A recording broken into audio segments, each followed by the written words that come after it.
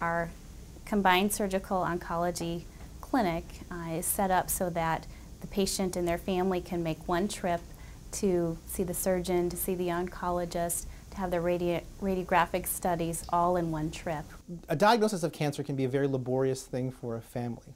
There are multiple physicians involved, there are lots of x-rays, therapy is timed in particular ways, there are oftentimes second and third surgeries that have to happen. The more you can condense everything down into one stop for the family, the less of a burden it's going to be on the family.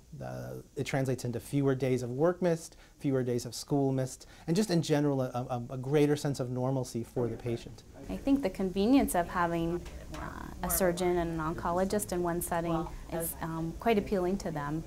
It makes it easier to schedule. It gives them a comfort that we're all working together as one team as we approach the problem that their child may have.